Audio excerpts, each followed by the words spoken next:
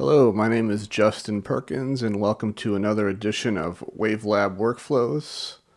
Hello, Matthias. Let me know if there's any audio or technical visual issues. As you can probably hear, I'm still in my temporary setup. My studio is getting a new floor, so I'm in a little office setup for one last time. Next time we'll be back in the real studio. So please let me know if there's any issues, and I apologize if the sound is a little more echoey or a few more background sounds than usual today. Today's topic is just going to be a general overview of why I use WaveLab Pro for mastering. I'm not really going to be showing how to do things, just so much showing things about what you can do and why I like to use it. So I'll be breezing through a lot of features and things because I get this question a lot, or I see this question a lot of people wondering, well, why do I need WaveLab when I have Pro Tools or Logic or Cubase? And to be honest, those programs can do a lot of audio processing, but they're not really set up for mastering specifically. And I'm also not talking about plugins, even though WaveLab does come with some nice plugins like Master Rig and a bunch of other stuff I'll show you.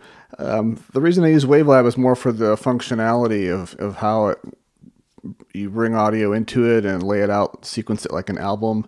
Even though CDs are supposedly dead, we still need to assemble projects for streaming, and I still do a lot of CDs and vinyl mastering. So there's a whole lot of reasons why we still need something like WaveLab, and I'm going to show you why I use it. So we're breezing just through a bunch of things.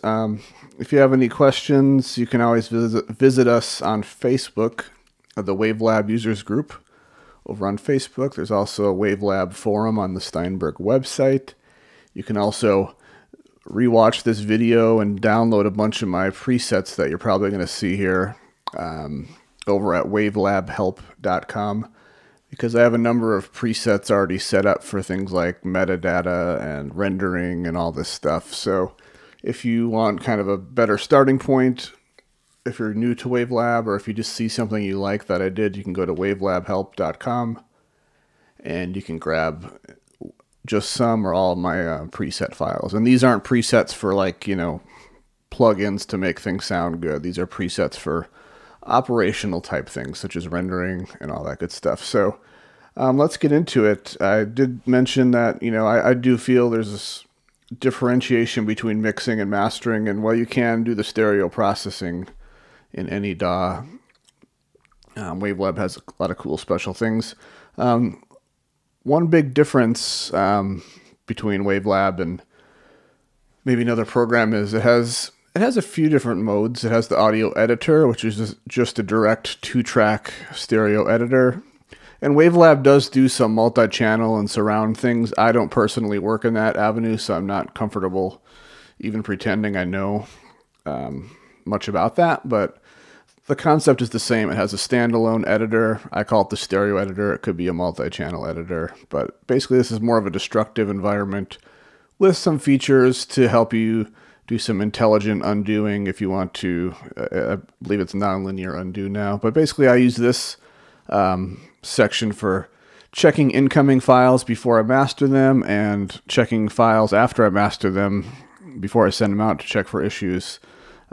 Things like that. So the audio editor is not a place I spend a lot of time in, but it does have a few different views like spectrogram and loudness, which is kind of interesting. It's going to take a while to analyze that, but just be aware of the two different modes. We have the audio editor, and then I'm actually going to assemble an audio montage for you pretty quickly here because that's where I spend a lot of my time working.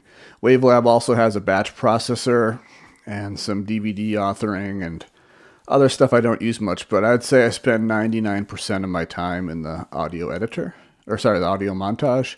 And again, the audio editor is great for analyzing incoming files, analyzing outgoing files. I don't do a lot of edits there because maybe I'll explain why as we move along. But this is the audio montage, which may not look like much at first, or may not look very different, but you can of course see that it says audio montage there. And I like to call the audio montage a non-destructive environment because it's a little bit more like a typical DAW session. There's a session file, and it's not really destructive. You can undo things, and everything's kind of running live. I've seen about a number of people talk about how they do the mastering, the stereo processing, and then they kind of stress out about assembling the DDP and assembling the album as this whole extra complicated step, and it doesn't really need to be that way. With WaveLab, you kind of do it all at once. You assemble it, get the track markers in, get the song spacing correct, any fades, of course, make it sound good. And then from there, you can render any and all formats. You can render your high resolution digital master, you can render a DDP, you can render MP3s, you can render a WAV file of each side for vinyl or cassette. So my point is, you basically just assemble everything one time, and that way everything is cohesive. A mistake that you could make when you try to use like a Pro Tools or Cubase or anything like that for mastering is when you do go to assemble, like say the physical master, like a CD master or vinyl, you run the risk of accidentally adjusting the song spaces, or at least having it be different. So you want to make sure that your streaming master and vinyl master and CD master all have the same exact song spacing that your client has approved and has been listening to. You don't want any surprises, especially on 500 or 1,000 records or CDs. So again, another reason for just doing it all in one spot that's meant for this. So I'm going to load some files, and you can do this really quickly as far as loading in the files, entering the data, and being able to render. I'm going to be going a little bit slowly because I'm going to be explaining things, but if aside from the audio decisions, I'm talking like maybe 1 minute by the time I've got everything loaded in, sequenced, named, and ready for rendering with all the correct names, with all the metadata, all the CD text. It's extremely fast and easy. Obviously, I'm not going to be getting into any audio decisions right now and making things sound good. That's not the intent of this video. But let's load in these 6 files, and I should stress that WaveLab doesn't really hold your hand like other programs might. I've already set up this path. I've set up a band name, which is the WaveLabs. I've made up an album title called Greatest Hits. I've got a folder of original files. Now, if I was mastering this all in the box, I would be grabbing these files. I'm going to show you I've done some analog processing on these 6 songs. So these are already sounding closer to being done, and I'm just going to use these for the sake of expediting this video. But my point was, I've already made these file paths. I'm not loading these in from my downloads folder or my Dropbox folder or my desktop. You have to put files where you want them to live, so you know that they are going to be there and organized. That way when I move this folder to an archive hard drive, if I move this whole folder, everything's going with it with the same hierarchy of folders and files. So my point is, I'm going to load these in, and it's not making a copy of the files. It's just loading them in directly. I've already made this montage 96K sample rate. You can, of course, make any sample rate. And I've made my montage from a template, which I've talked about in other videos, so everything's kind of set how I want. Of course, you can use the up and down arrows to select and move the files in whatever the song order is. Or I have already done some processing on these, so these have metadata in them, track number metadata. So you can see that I'm going to be pressing this button here, and it's going to sort them based on the track number metadata that WaveLab detected in the files. Now, if your files don't have that, that's not a big deal. You can, like I said, use up and down arrow to select a song, and you can hold command and arrow to move. My whole point is you can really quickly determine the song order with this menu system before it even inserts the files. I'm going to revert back to the embedded metadata. I like to use one track with lanes to arrange the songs, and you can stagger the files on 2 lanes. The thing I don't do, but you can have every song be on the same track. And then you, of course, sequence them, and we'll get into that. I don't like this because I like to be ready for any songs that need to overlap and crossfade. And you can, of course, overlap and crossfade on one track, but you have less control over things. So I'll show you what I like to do for EPs and albums. Like I said, whether songs are going to overlap or not, I just like this approach. And the other reason I really like WaveLab is I see a lot of people trying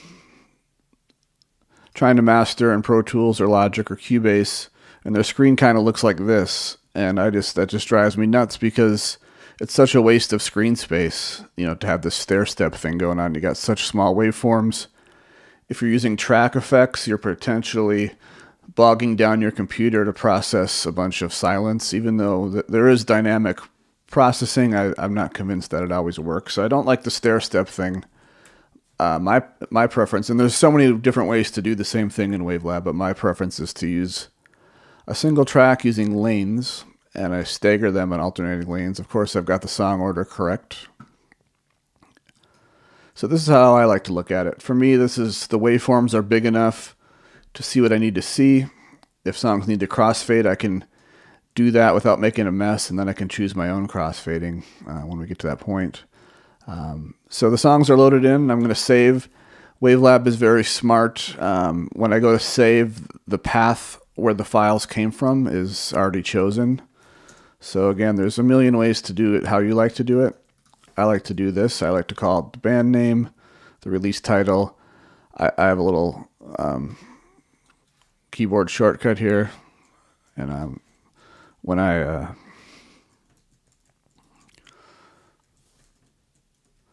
think about it too hard, that's when I forget what it actually is. So I just screwed that up. But let's try that one more time. But my whole point is I like to name montages a certain way.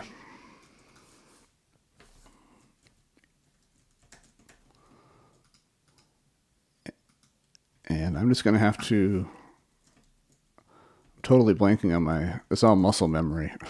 So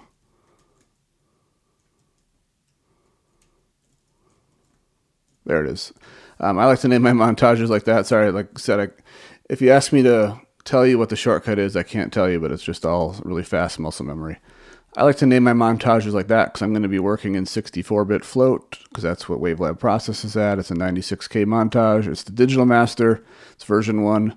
The little underscore indicates that it's the main source montage with all my plugins. So now we've got a montage, and WaveLab creates a little montage file. It's green.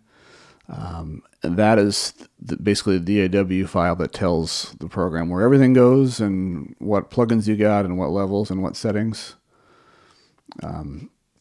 So again, it's not going to copy the files for you. I don't want to get ahead of myself, but it's best to just manage the files yourself. So once the files are in, it's very easy to sequence them. Obviously I would listen and determine how much space goes there. If there needs to be a fade, you can easily trim and drag things around to get the right spacing between the songs. And again, this is all non-destructive. I'm actually going to jump ahead. One of my favorite features of WaveLab in recent years is the reference track feature. And, maybe this doesn't happen for every project, but I get a fair amount of times the band or artist already knows which, how much spacing they want between the songs or even a potential crossfade. So there's two things that reference tracks are good for. As you can see, there's a little R for reference track. Reference track means I'm not going to hear this unless I solo it. So it's great for comparing sounds, what you're doing up here versus maybe an already mastered song or a reference master, all sorts of things. Could be that. But it's also good for sequencing. And I thought I did a good thing here, but I apparently screwed that up. But the other thing that reference tracks are good for is overlapping. When songs overlap, clients can send you a file with how they want it already, and then you can visually match it up to that. And again, I just made a mistake when I prepared this file, but let's pretend I didn't. You could use the reference file to kind of match up the waveforms, and these aren't going to match up because something happened when I made this file. But in a perfect world, this file would have all the same songs in that order, and I could be matching it up Let's see what's going on here. Okay, I made a mistake somewhere. But the whole point is that you can kind of use their file as a guide to match up the sequencing, you know, to say these songs are going to crossfade and all that good stuff. And these songs, you know, so I like to use, and then you can have the reference track routed to another hardware output on your monitor controller, or you can just solo it. And the nice thing is it's not going through any plugins that we're going to insert later. You're always hearing just this audio, so you can do a nice comparison. You're not hearing their reference version going through some mastering audio processing chain that you have going on. It's a very good way to A/B, and again, you can solo it here or send it to other hardware paths. So my idea for the reference track got a little bit goofed up, but you get the idea. Comparing audio, comparing visuals. So I guess I'm going to delete this for now since it's not going to match up. But my point is, you know, you can, if we want to do a little crossfade here, we can. So once the songs are arranged, now it's time to make track markers. Well, I mean, I don't want to give a whole mastering demo, but for those that don't know WaveLab, we have clip effects, track effects, and montage output effects. And my version of WaveLab may look a little different than yours, because I don't care for using the master section, because that's not really tied to one particular montage. You have to save and load it separately. I do all my work in the inspector within the montage. So your version of WaveLab could look like this. I prefer this layout. Doesn't matter really. But we have clip effects, which is putting plugins right on each file. So if I were to put an EQ here, it's only affecting that one song. And if I skip to this song, you can see there is no plugin there. So I've done a whole video just on effects. So if you want to go to wavelabhelp.com and watch that video, I don't want to get too into the weeds here, but track effects are something I don't really use because that's going to affect all these songs equally, but only on this track. And then montage out is typically where I have a final limiter or dithering after that. My whole point is once you got your audio decisions made, I'm going to leave plugins out of the equation so we have faster rendering. But let's say I love this sequence. I have a lot of Stream Deck commands to speed up the process. Again, I could do all this in about 1 minute if I wasn't trying to explain it, even trying to explain it quickly. But the CD Wizard, and if you're seeing these windows pop up in the corner, it's because I'm on a different size screen and because I'm in a different setup. But I like to use the CD Wizard to generate markers for each song. And again, I have a preset that's already loaded with my montage template, so this is very fast. If we had the ISRC codes, which we do, we could add them. I could add the first code right now. It's going to populate them all up by 1 digit, which is often how albums go. But again, these are my preferred settings if you want to pause it and look at it. And as you can see, it's created markers for each song. Now, if these file names are perfectly named already because I named them in my analog session. If your file names are a mess because the mix engineer named them messy and it has the sample rate in it and the mix number and some initials and a bunch of gibberish, you would rename them in the markers tab. And I have this is just a note. I have a project intake form that my clients fill out. It could be, or you could get a text, a Word document or whatever. But this is where you just quickly copy and paste the song titles in, not on the clips tab, but in the markers tab. The clips tab I like to keep original so I know which file it is, if it's version 1, version 2. But renaming the markers is a good idea at this stage because it's going to help. It's going to help populate all the CD text and metadata and file names. It's going to make your life easier. So if you do need to change anything, this is the spot in the markers tab.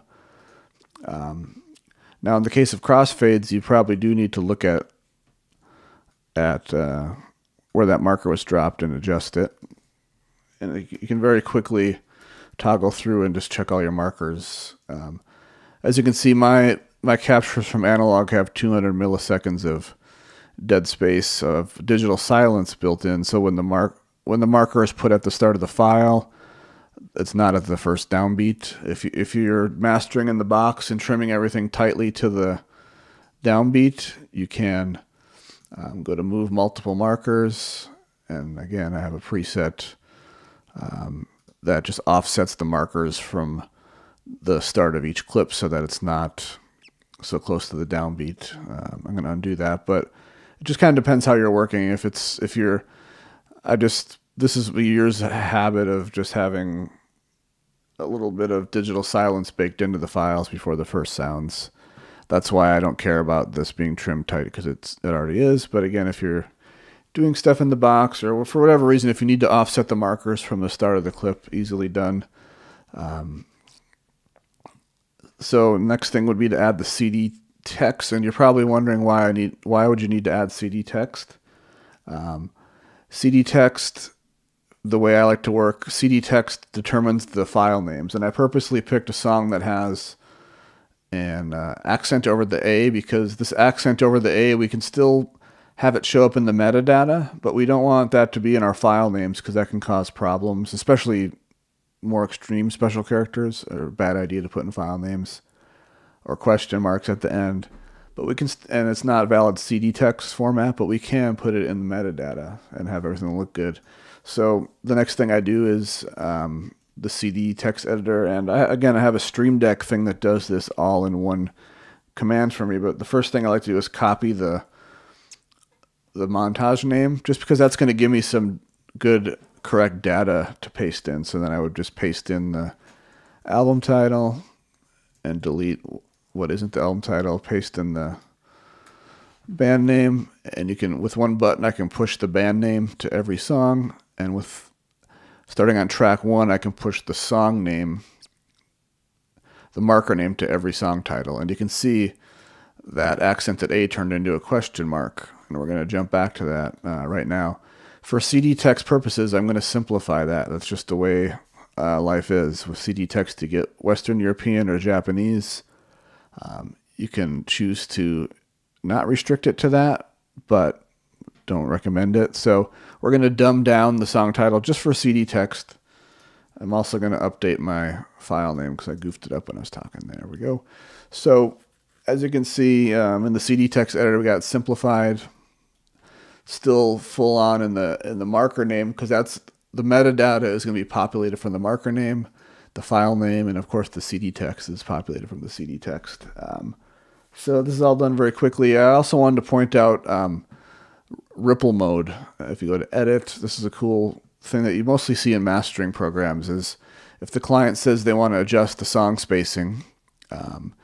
To do that in Pro Tools or Cubase, or programs have what these days, but my point is when you move a song, all the other songs after it move, the relationship stays the same. So that's a nice thing. You can, of course, turn that off and just slide it around. This is kind of what would happen in a normal recording program, and then you have to select them all and hopefully you don't screw something up. But ripple mode is nice. That can be active globally per track or turned off. You can replace files. I didn't set up a case for this, but let's say your client sends you an updated mix of a song, or if you need to say the master's approved and you need to insert the instrumentals, you can very quickly just I have a key command R for replace, but you can also go to where is it, edit, I don't even know where it is because I used the shortcut, insert replace audio file. You can navigate to it and replace it with an updated mix. And the nice thing there is you don't have to apply any plugins or edits or fades. You just pop in the new file and it's good to go. Let's see if I can duplicate it. We'll pretend copy is mix 2. I can just highlight that, and now we got the updated mix inserted in the sequence with very, very little hassle. With great ease, we have a new version of the song in there, and of course all the clip effects would stay. Everything's the same. It's very simple. Much more simple than I would find it to be in other programs. So I talked about clip effects, montage, the difference. I will say that clip effects are automatable. I did a whole video on clip effect automation, but of course, if any plugins you have inserted right on each clip, you can automate the parameters, which is relatively new to WaveLab. I know it's not new to most recording programs, but new to WaveLab in case you've looked and didn't think it was possible. I have talked about markers. Of course, the CD Wizard does a good job of placing the markers, but you can freely move them. You can freely type in a new spot for the marker. Something I use a lot is when the client says, can you add 2 seconds between, or can you add 1 more second between these 2 songs? Sometimes I'll highlight that and I'll just change the 29 to a 30, and now I know it's exactly 1 more second was just added. I'll undo and redo it. That's a really precise way to do it, other than like just dragging it and all that guessing. So I like that you can manually edit the placement of the clips and the placement of the markers. Let's talk about some metering and analysis. So that's a huge part of why I use WaveLab as well, is the built-in metering. There's all sorts of plugins people use now. I even have a hardware Clarity M, which is nice. I have a number of things, but the built-in metering is hard to beat of WaveLab. We have the loudness meter that shows LUFS, all very customizable as far as colors and ranges. Level meter is going to be your peaks and RMS. And I also like this panning. It shows you the panning balance if it's drifting left or right. Pretty cool. And again, this is all customizable with colors and ranges. Time code. This is a huge one. When I see people trying to master in a Pro Tools session, so many times my clients will say at 3 minutes, oh, these are short songs. So at 2 minutes, at 1 minute, in song 3, there's a weird sound. Can you check it out? Well, in Pro Tools, if you didn't have, I'll just keep ripping on Pro Tools. In Pro Tools, you have one counter, you have one timeline, that's it. So kind of like this top one here, you have to find the start of the song and then measure a minute and kind of guess. With WaveLab, you have an exact, the time code for each CD track or clip start, which for me is the same, but there's a lot of ways you can measure time with the time code meter. So that makes it really easy to find, 1 minute in song 3 or 2 minutes and 37 seconds on song 4, just because of this time code. So that's a huge thing for me. Then we of course have spectroscope, spectrometer, bunch of cool analysis stuff. One of my favorite things is the bit depth meter. And I have it floating and it's all a little goofy, but you can see this audio is 24-bit because I captured it from analog. My converters are 24-bit. You might see some little blips, right? It's some spectral edits. But more importantly, a big point of confusion, when I started this montage, you'll notice I picked the sample rate, but I didn't pick the bit depth. And that's because with WaveLab, we're not recording so much. So the bit depth is agnostic. You'll see that as soon as I change any gain or do any processing, now it's 64-bit floating point processing, whether it's a simple gain change or if it's adding some EQ. You'll notice, I guess because it's in natural phase, I'll go to 0 latency. You'll notice that it's remaining 24-bit until I make an EQ change. So I like the bit depth meter a lot. It helps guide you as far as what's going on. Phase scope, I usually just have floating, and I can call it up on a shortcut. WaveLab is highly customizable with shortcuts. You can search for them, and most of the functions you can add and make your own shortcut to whatever makes sense for you, which I've done. The default shortcut to insert files is Shift-Command-I. I shortened it to Command-I because it's something I do at the start of every project. I probably could just shorten it to I, to be honest with you. I did talk about reference tracks already. Those are so crucial for me, just to compare sounds and compare, like I said, sequenced. If your client has a sequenced version, you can match it up visually and sonically and save a step. So my whole point to all this is assemble once, render everything. So I've entered in the titles already, as we saw a little bit ago. The ISRC codes are in. If we had the UPC, we could enter it. It doesn't really matter so much these days. So everything's there. I don't have to enter any more information. Everything's going to come out flush with metadata, and the DDP is going to have CD text, and it's all going to be accurate. I don't have to do it for every format. I send out a lot of formats a lot of times with projects, and Part of the reason I use WaveLab is I don't have to manually enter any more data. The data entry is done. I'm just checking out my list. One thing I'm going to be showing coming up here then is sample rate conversion. I'm working at 96K. A lot of mastering studios and engineers tend to work at higher sample rates.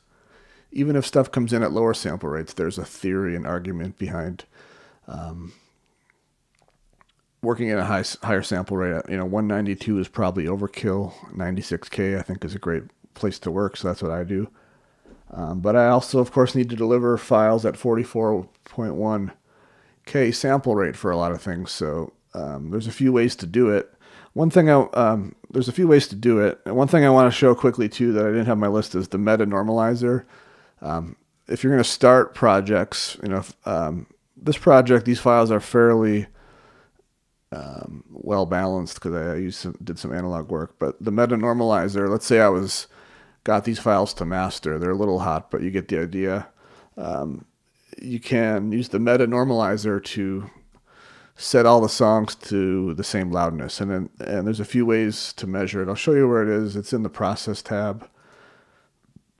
There's a few ways to measure. You could do the integrated loudness. I think integrated loudness is a terrible way to normalize songs to start mastering, because if you have a dynamic song, it's not going to sound correct. I like to normalize songs to the top of loudness range, which is similar to maximum short-term loudness. I see the question about vinyl. Yeah, after I do some rendering, I'll show you how I render vinyl sides, which is very cool because you can render a wave of each side and then produce a PDF file that matches that, which is really important for sides B and higher. But back to the meta normalizer. This is something I do for every project before I start, just to get all the songs on the same page. So that's kind of cool feature. You can, of course, adjust it. I like that you can adjust the clip gain before or after the clip effects. And this is all non-destructive, very clean gain. If I decide that it didn't do it to my liking when I listen by ear, I can, turn it down a little more. And it's all just real-time, live. It's not producing new files, taking up space, degrading the sound, things like that. So I also see the question about the studio tour. My studio is non-existent right now because I had to put in a new floor. But once I get it back up and running, maybe it's time for a new video. Anyway, I want to get to rendering, so I want to undo some of this normalization stuff, but just wanted to point that out. Very, very cool feature. Let's hide the bit depth meter. So there's a number of ways to do rendering. I'm going to show you my preferred way in a moment. I was talking about sample rate conversion. The only place the resampling exists is in the master section. You can see that because I have the master section floating and hidden, I don't use the master section for anything whatsoever other than hosting playback processing. I'm not in my main studio, but I might have the Clarity M plugin here if it's a normal day. Playback processing are very cool plugin slots because they're a good place to put metering plugins that you don't want to be in the rendering path. Especially a good place to put plugins like SonarWorks or room correction or headphone correction software that you want to hear, but you never want to risk them being in the rendering path when you render your master files. You don't have to remember to bypass it. And it also doesn't influence the metering if you have a plugin inserted in playback processing. So the playback processing is the only section I use in the master section, but there is a resampler. If you turn it on, you can choose a new sample rate, but then you got to also probably insert a true peak limiter and dithering. And again, all this stuff in the master section, you have to manually load and save with the montage. For me, it's too much to remember to do. It's too big of a risk that something could go wrong. So I just avoid it all and I do all my stuff in the montage, which leads to my next topic, which is external sample rate conversion. Some people, WaveLab actually has very good sample rate conversion now. It uses SOX algorithm. Sounds very good. In years past, it didn't sound so great when it had the crystal resampler. Some mastering engineers, I would say a lot of mastering engineers have their own preferred sample rate conversion, whether it's Weiss Sericon or Isotope RX. Both are known to sound very good. Rate Brain. I'm just old school. I'm in the habit of converting the sample rate externally and then verifying it back in WaveLab. So I'm just going to show you my rendering practice.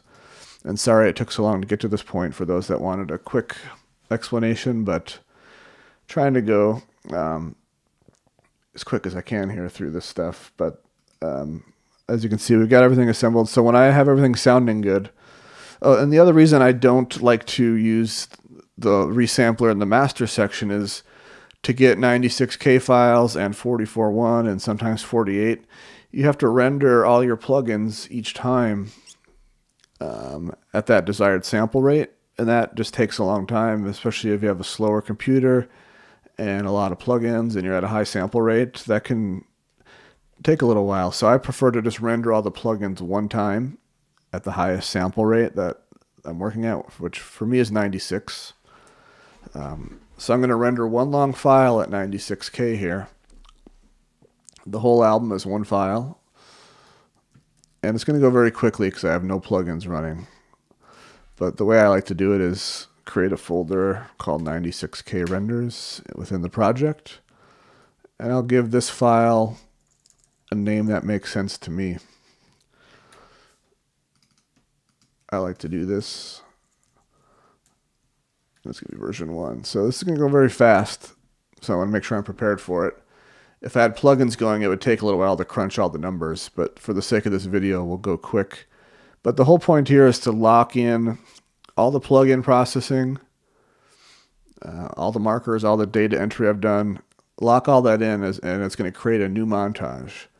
And render presets are another huge part of WaveLab for me, because there's a lot of rendering options, and the render presets let you store all those, and it helps you not make mistakes, and it helps you get repeatable results.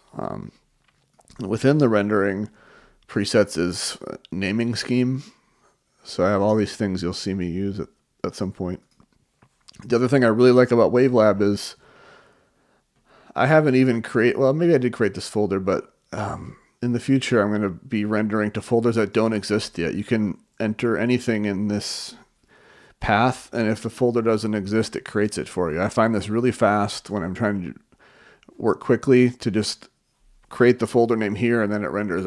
It's really slow when I use other programs when you have to create the folder within their little menu thing or in the Mac Finder, and then it's just a big slowdown. So the rendering is another huge reason why I use WaveLab, just because of the editable rendering field and all this stuff. So render presets, a huge thing. So I'm going to use initial montage render.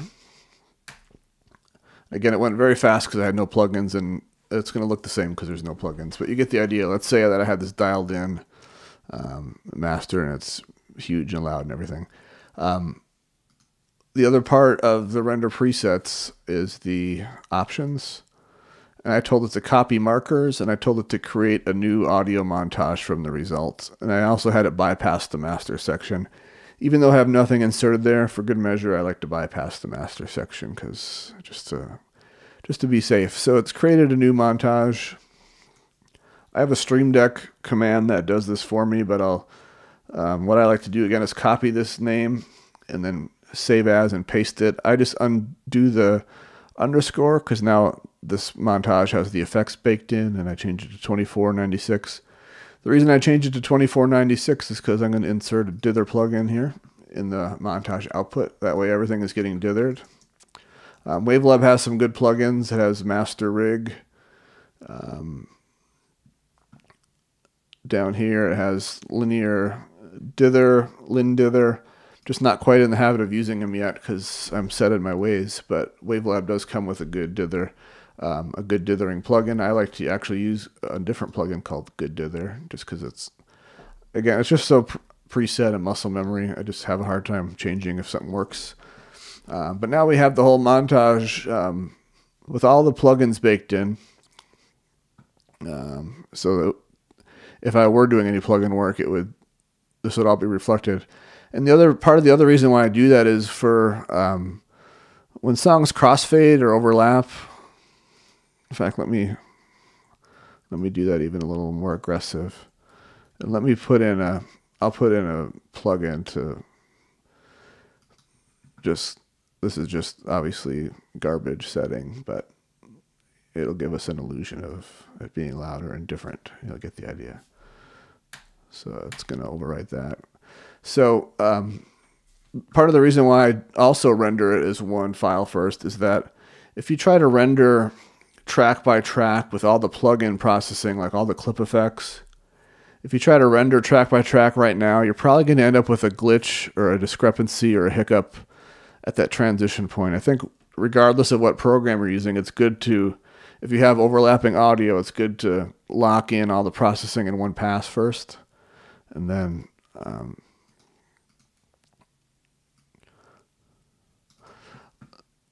render track by track when there's no big effects going. Because now when I render a wave file of each song here, it's going to be perfectly gapless. There won't be a little tick or pop or anything, because the only processing it has to do is dithering. But again, if you're at a high sample rate and you got big EQs and limiters and you try to go track by track, when you put these back together, there's going to be a glitch or a pop or something. So I like to just bake everything in. Even when there's no overlapping audio, it's still my preferred method, just to get everything locked in. Now I can render 24-bit waves at 96K very easily. And this is kind of what I was talking about with rendering. I can copy the name of the file. To me, that's a good naming scheme. Add 2496 wave to the folder. And again, this folder doesn't exist yet, but when I hit render, it's going to exist. And put the files in there. And I like to use this preset I've made up called 24-bit wave. And let's see what happens when I hit go. We'll check out this file. This folder is filling up with the rendered files. And you can see song 1, the file name is safe. And part of what it's doing here with this preset, the 24-bit wave, is adding a numeric prefix. You know, I never want the 01 or the 02 to be part of the song name or marker name or any of that, but I do want it to be part of the file name. So the naming scheme is huge, and you can customize it for whatever you want. As you can see for vinyl, I have one coming up for side A, B, CD, all that stuff. But it just filled up this folder, and as you can see, the files have are flush with metadata, and you can see the song title has the accented A in metadata because that's valid, but I wouldn't suggest putting that in a file name. Again, it's kind of an innocent one, but once you start putting special characters in file names, somewhere down the line, a system is going to have a problem with that. It could be the digital distributor. It could be, I know I've mentioned this before, but I learned the hard way that you can't, on Mac, you can end a file name with a question mark. Sometimes songs end in a question mark if it's the song title. You know, who do you love? Question mark. When Windows users unzip that, it can discard that file because Windows doesn't like question marks. So my whole point is keep the file name safe and simple, but the metadata, you can put special characters all you want. So these files are flush with metadata. And again, I only had to enter that one time, and it's very quick and easy to copy and paste. I know people have asked if you can use a spreadsheet. I think the batch processor lets you inject metadata using a spreadsheet or something. I find it very fast to just copy and paste the titles in rather than messing with the spreadsheet and all that good stuff. So we're at 96K. That's great for that, but some clients that use CD Baby still need 16-bit 44.1 master files, which I deliver. You know, we may need to make a DDP. We may want to make MP3s. WaveLab has a batch processor. Now, I'm not going to batch process these 24-bit 96K waves because they've already been dithered to 24-bit. When, if you check the rendered file I made, the raw file is floating point still. We want to keep it floating point as long as possible. So I'm not going to just batch process these 24-bit 96K waves and call it a day, because to me that's kind of cheating and being lazy. WaveLab has a batch processor that I could use to do it the lazy way or the correct way, which in my opinion is to resample this whole wave of the whole album. And this is true for singles or EPs or whatever. Basically, I want to convert this floating point 96K wave down to 44.1. I'll show you how to use it with a totally external app, just for those that want to use something else, because we all have our preferences, whether it's Sericon or RX. So for me, it's not a big deal to be using a separate app, because the batch processor of WaveLab already looks like a separate app anyways. So I mean, it's not a big deal. For me, there's no stress to jump out of there and do that, because if you open the batch processor, well, to me that looks like a totally foreign environment anyway. So for me, I don't see the difference. This actually looks more confusing to me, because there's so many options. If you want to watch the batch processor video, you can watch it. To me, there's too much going on. I just like to keep it quick and simple with that. So the really cool thing with WaveLab, this used to be painstaking years ago. There's custom montage duplicate. Again, I have a Stream Deck thing to do it very quickly. I'll do it.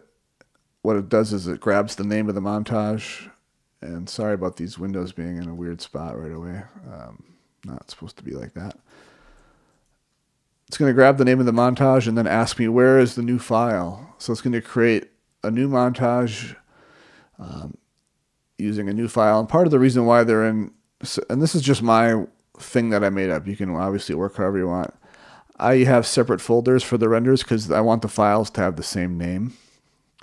Because WaveLab's going to look for a file with the same name that exists, and you can't have two files with the same name in the same folder. You can kind of trick it with adding things and telling WaveLab what you added, but I like to just keep the same file name so I don't have to play with this menu. But basically I'm going to hit OK, and now I have an exact duplicate of my montage, but as you can tell from the lower right corner, we're at 44.1. All the markers came over with the correct names. All the CD text is there. The codes are there. Again, this is all really quick to do when I'm not explaining it, and I'm trying to go fast. But I have an exact duplicate of my montage, and I just have to press grab the name and save it.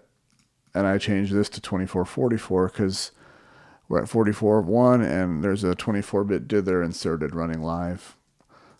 And this is part of why I'm glad I made it louder. This is part of why I can't just convert the 24-bit 96K waves and call it good, because let's analyze this file.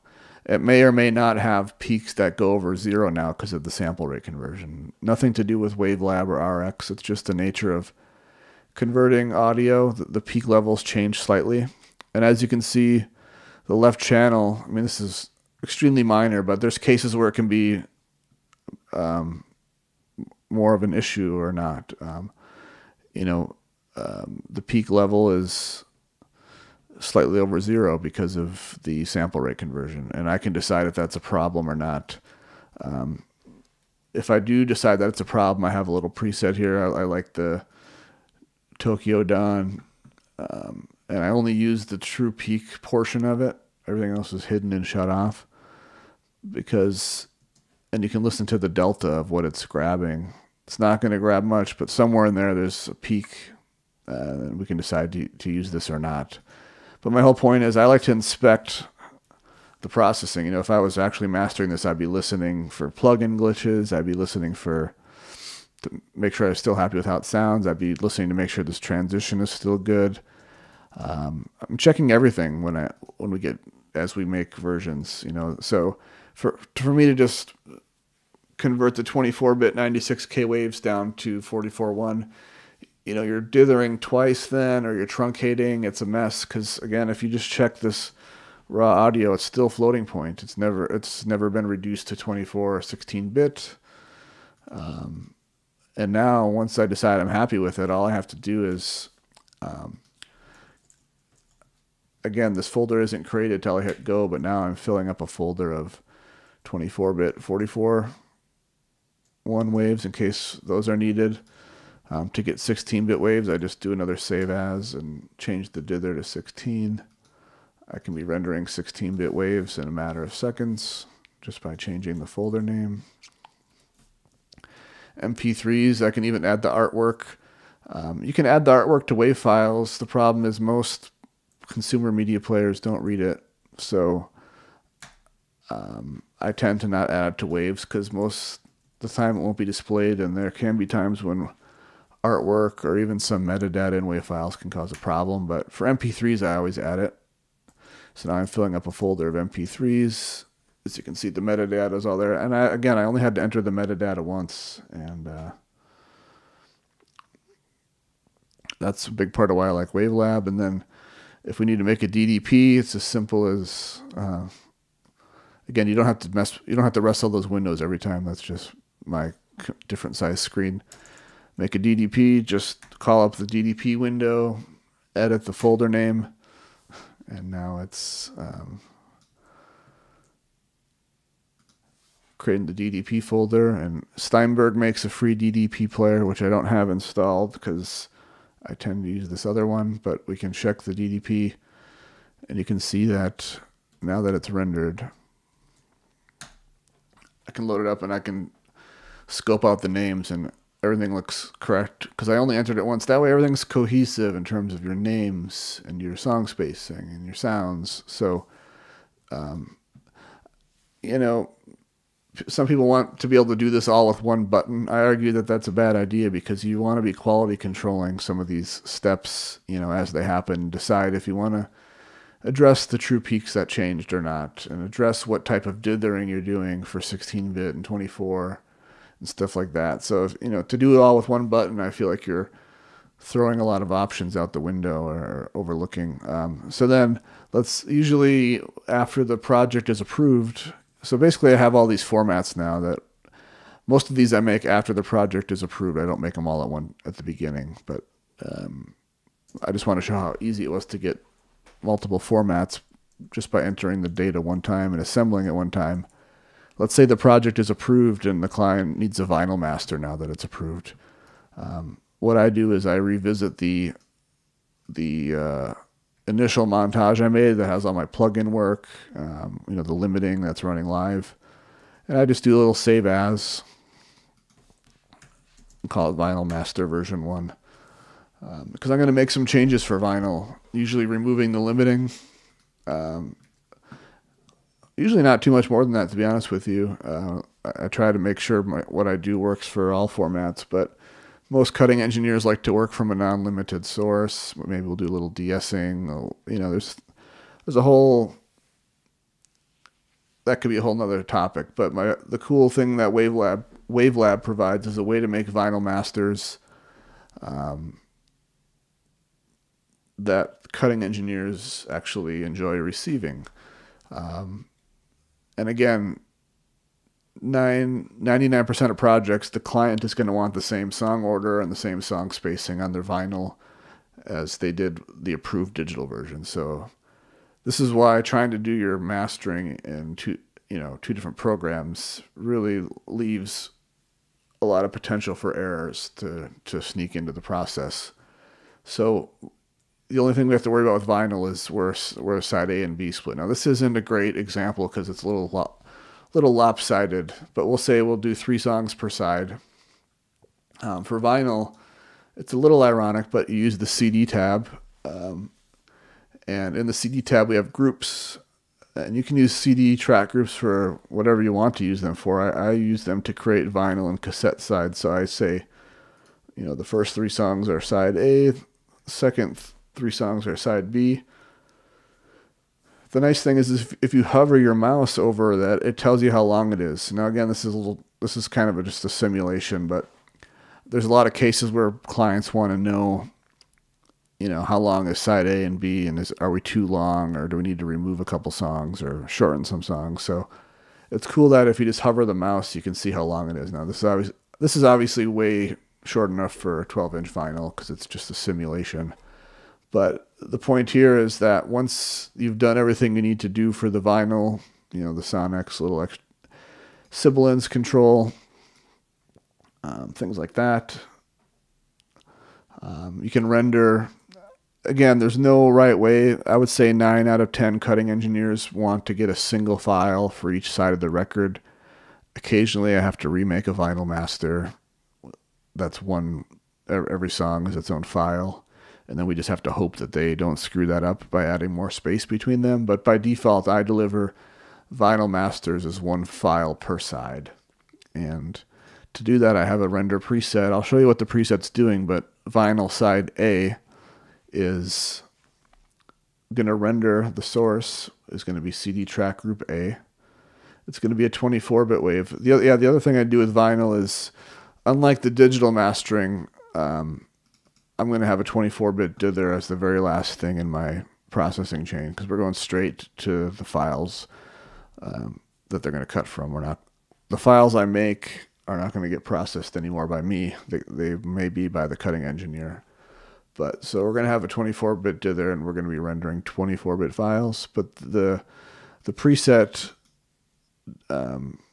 does those things, and this may or may not be already in your name populated field, but for me it is, because I just worked on it. Sometimes it's an older project and you have to add it again. But again, I'm going to make a folder called vinyl, and I just really love that you can edit the folder name right here, and as soon as I hit render, it's going to create that. So vinyl version 1, because we got lucky and the client approved it on the first try, which is always nice. So I'm going to render track group A, which is side A. And the nice thing is that, this right here that I've highlighted, that's kind of my general naming scheme for the record, for the project. I try to have a naming scheme for the record, because then all your folders they make sense. If I zip these up and send it to the client, everything kind of looks cohesive and it's easy to look at for me. The vinyl is going to be really no different. The file name is just going to be that for the cutting engineer to look at, and then the naming scheme adds the side A. You could always add the side A manually, but I like to just automate as much things as I can. So all I have to do for side B is select the side B naming scheme, and it went so fast that I have to go back to it. Select the side B naming scheme. Everything is the same, except now it's going to render track group B, and it's going to add side B to the file name. And you'll notice with my vinyl rendering settings, I like to have it open the resulting file so I can, of course, check it right away and make sure everything is good, because you don't want to send bad files to the cutting engineer. Never a good thing. And then the other piece to this puzzle is good documentation. Now, I've actually seen some pretty high-level vinyl masters come in for quality when I have to check things for record labels and whatnot. And there's some pretty poor files being sent out for documentation, because the cutting engineer does not care that the first song of side B starts at 7 minutes and 30 seconds of anything. That for them, this is 0. Side B is 0 again. So we're going to make a PDF for each side. And again, sorry, these keep opening up in the wrong spot. Usually everything opens up in the center. We're going to make a PDF for each vinyl side, and I like to just tell it where to go. I'm going to recycle that naming scheme. And this is one area where you do have to type in side A, because there's not a secondary naming scheme here, but we'll choose vinyl. So I'm going to make a PDF. And again, these presets are something you can get from the WaveLab Help website, but I'm going to make it. I like to start there because it's, as you can see at the top, it's choosing track group A, and it's going to create this PDF. The PDF for track group A is nothing too special because it starts at 0 in the montage. So, I mean, that's not a big deal. Where it really gets nice is side B and higher, as you'll see when I make it here. It starts over at 0 again. And I just like to add side B in big red text just to help identify it. You don't have to do this. But the very nice thing is, we can see that soul wave starts at 4 minutes and 2 seconds. That's what the cutting engineer wants to know. They don't care that Soul Wave starts at 11:32 in your montage, because to them that means nothing. They're working from this file that starts at 0 again. So it's really important that your documentation, in my opinion, matches the file. So now we can look at the master files for vinyl. If I open it up, this is how another way I double check is the program duration is 7 minutes and 29 seconds, basically 7 minutes and 30 seconds. And I can see in the Mac Finder that the file is 729. And then for this one, again, it was not a good example for vinyl, but 1050. So I know my files are matching the PDF. And then, of course, they have a little list of where each song starts. The files also have markers embedded. Not every audio, we don't know what the cutting engineer is going to use. But if they were using WaveLab or something that can read markers, they're also going to get the embedded marker in their file, which is just a nice bonus. But if they're just using if their program doesn't display markers embedded in files, that's what the PDF is for, is to say, you know, song 2 of side B starts at 4 minutes and 2 seconds. And you might think that's obvious, but for cutting engineers that listen to music all day, it's not always obvious if it's a new song or if it's just a bridge or part B of a song. So they need to know this stuff. So I think it's great that WaveLab can produce a PDF for each side, and each side starts at 0, because that's really speaking the cutting engineer's language instead of, like I said, I've seen PDFs that just have the CD time, and that's useless for side B and higher. So the same is true for cassettes. I did a whole video on mastering for vinyl and cassette that you can watch, but I have render presets. The big difference there is I make the cassette master from a 44.1 montage, because the main place in the US that makes cassettes requires the audio to be 16-bit 44.1, even though it shouldn't have to be. They just have such an old system that if you send them anything higher, they're going to convert it. So I'd rather do that conversion here. So, but same concept, just using CD track groups for rendering cassette sides. I think I just showed all the rendering features. A lot of it's baked into my presets here. I mean, I have presets for MP3s. I'll try to touch on single songs before I end this up, because the singles I do a little differently. In fact, let's see if this opens or if it was on an external drive. Singles are different because with albums, I'll do the instrumentals in a save as version of the montage. With singles, I'll often do it all in one montage. As you can see here, we have the main version and we have the instrumental. And in this version, you can, in this single, you can see that instead of using clip effects, I've used track effects. That's because I want the same processing applied to the main version and instrumental. And I don't want to have to remember to copy the clip effects from the main over to the instrumental. And then if I update the main at the last second, then I have to recopy it. So I rely on track effects for doing singles when they're lined up back to back. And I'm separating it so you can see lined up back to back. And of course I still have the montage output, which is like the final limiter stuff. But you can see some chop marks. WaveLab does let you edit song. Like I can send this little section over to Isotope RX or Spectral Layers, or the external editor or the built-in editor of WaveLab.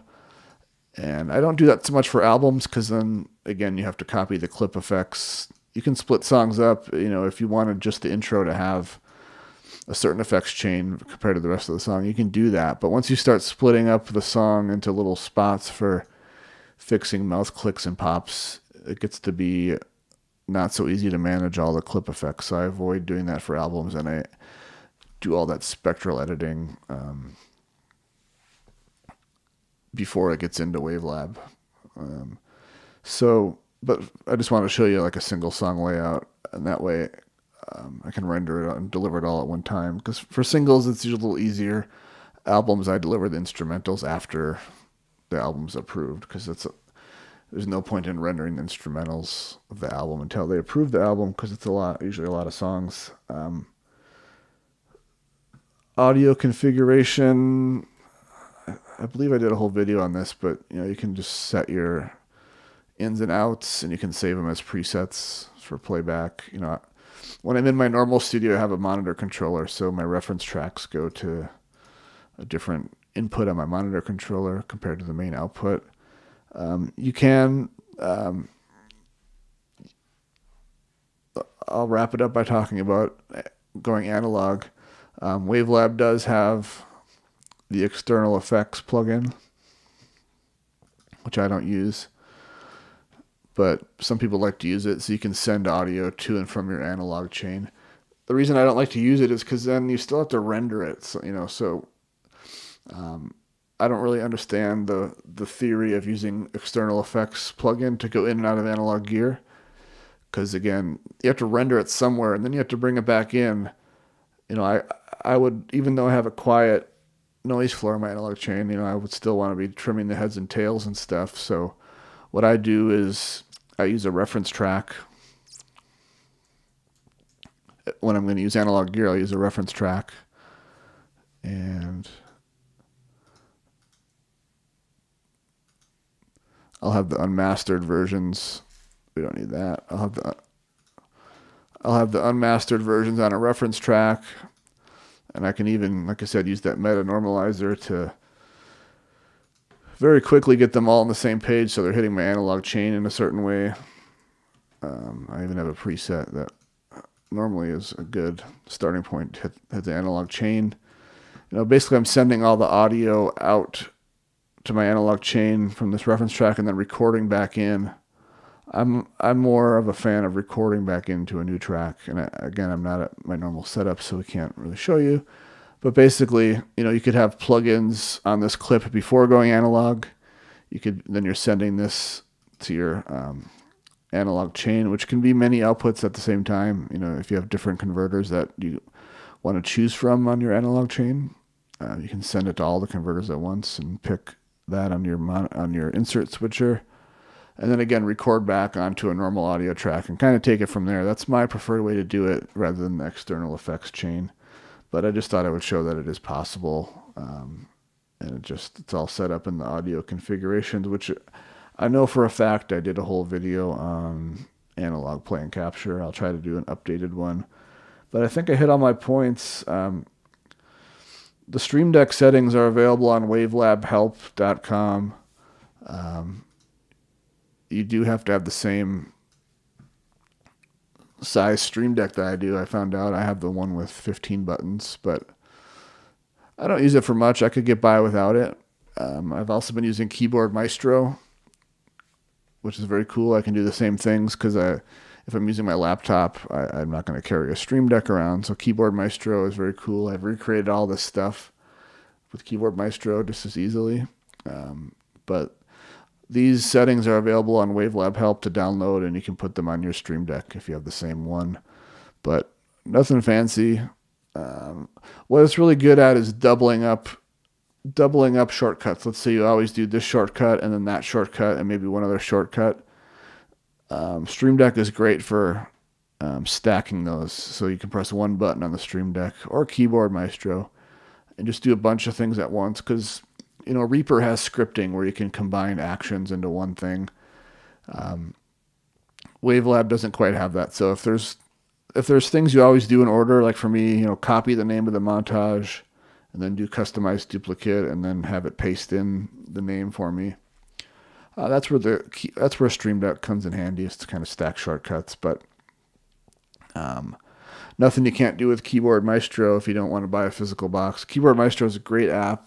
Version 11 just came out yesterday, actually, I think. I just updated.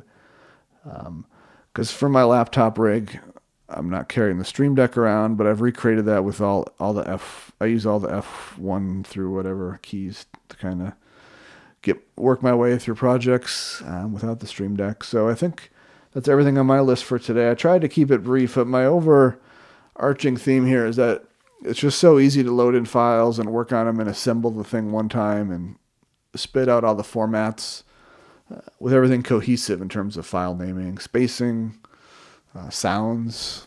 I really just think if you're mastering on a fairly regular basis. WaveLab really, it takes a little while to learn. It's not something you learn overnight. I do think you need the pro version if you're doing professional work. Elements is a cool program and it's worth the price, but there are some limitations that professional users are going to find when it comes to rendering and metadata and just little things. So I do think the pro version is what you need if you're doing, mastering stuff that's going to be released and want to work quickly and accurately and do all the things. So if there are any follow-up questions, just head over to head over to the WaveLab users group on Facebook, and you can ask questions there, or the WaveLab forum. Thanks for watching this. It looks like there are no other questions, so I'm going to wrap it up. And hopefully this helps you get a better idea of what you can do with WaveLab. And I know I didn't actually show a lot of the hows, so that's what all the videos for on WaveLab Help are, is a lot more deeper dive into specialized topics. All right, well, have a good evening or morning or afternoon.